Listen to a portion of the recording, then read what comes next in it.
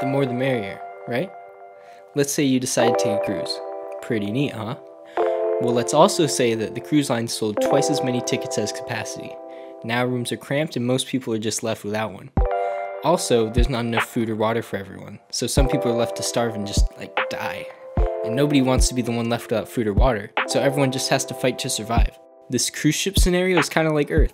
Our population is rising faster than we can support all these new people, and if it keeps rising, things are going to get pretty cramped. And we can't just leave Earth, we're all stuck here. So how can we live together in harmony? It's a proven fact that women with higher levels of education have less children. So we can feed two birds with one stone by educating women and in the process decreasing the rate of our population growth. Also, by making contraceptives more accessible to all women, they can make the choice not to have a child if they want. This decreases population growth and lets women choose when to have kids and better plan their lives. Let's curb population growth together.